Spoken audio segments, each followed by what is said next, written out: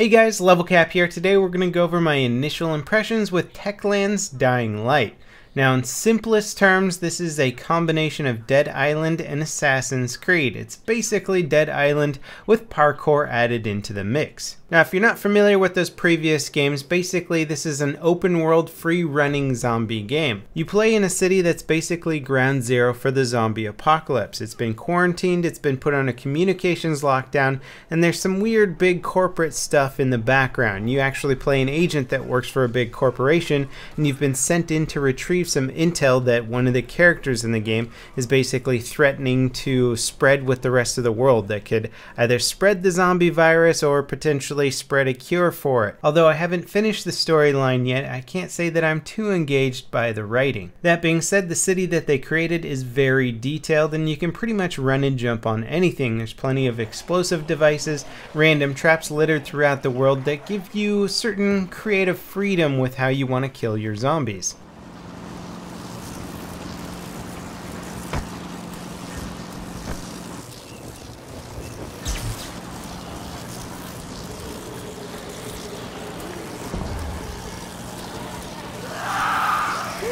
During the day, the zombies play essentially classic zombie roles. They're slow moving, not that big a threat on their own, but in numbers they can certainly take you down. You have to be on your game with parkour and know basically what you're doing with your weapons. You have very low stamina at the beginning of the game. This means that taking down one or two zombies can be a bit of a chore in itself. Figuring out how to distract zombies or using things like burning cars to lure zombies into them can certainly help out with taking down larger numbers of zombies, especially before you have the ability to, say, craft things like Molotov cocktails. And there is a crafting system in the game. You spend a lot of your time just salvaging random parts, and once you have enough parts you can start learning new recipes and crafting things. Once you have a bunch of items in your inventory, you can do things like throw firecrackers to attract a whole group of zombies into one area, and then chuck a Molotov cocktail on top of them, killing a whole bunch of zombies. Once they've all been burned to a crisp, you can then loot their corpses and hopefully get enough parts to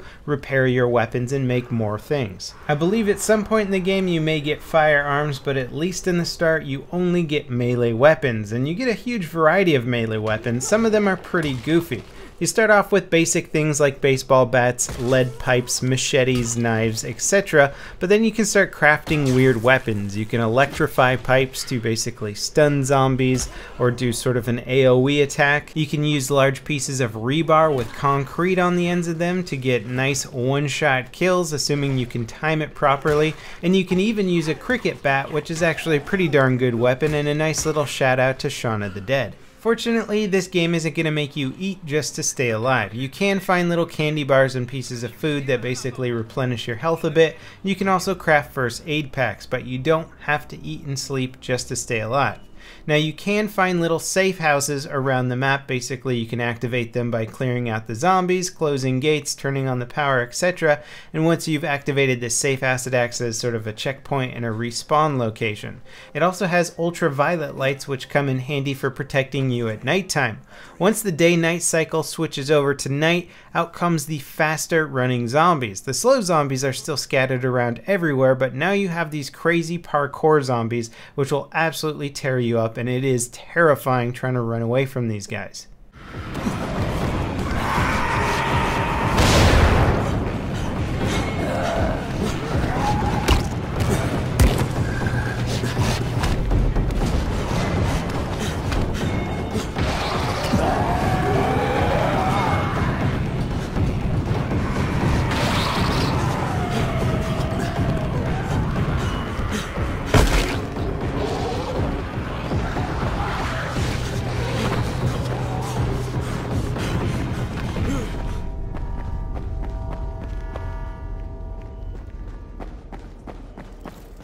Now, as I mentioned, there's lots of loot and things that you can find around the city. Sometimes you'll find a locked chest or a locked car, something like that, where you can pick a lock, and that becomes a little bit of a mini game. The more rare or challenging chests are harder to pick and basically yield better rewards. There's also these cool things called supply drops. When an airplane flies over the city somewhere, drops out a crate, you can open up your map, figure out where the supply drop is and try and make it there as quick as possible and get the loot. However, there are raiding bandits that will try and get there before you, and sometimes you actually have to fight them off. As you level up your character, you can gain more health, more stamina, and new melee abilities, which actually help out quite a bit.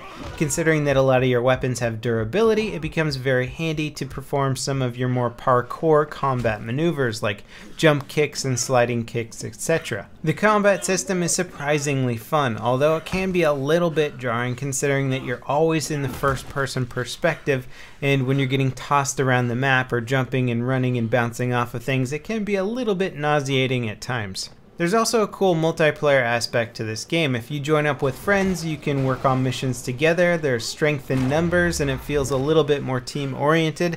It's nothing like going through a zombie apocalypse with a few buddies to watch your back. And there's also an interesting PvP element added into this game, where one player gets to play a super powerful zombie that basically gets to move around the map like Spider-Man and pounce on players, basically kill them in one hit.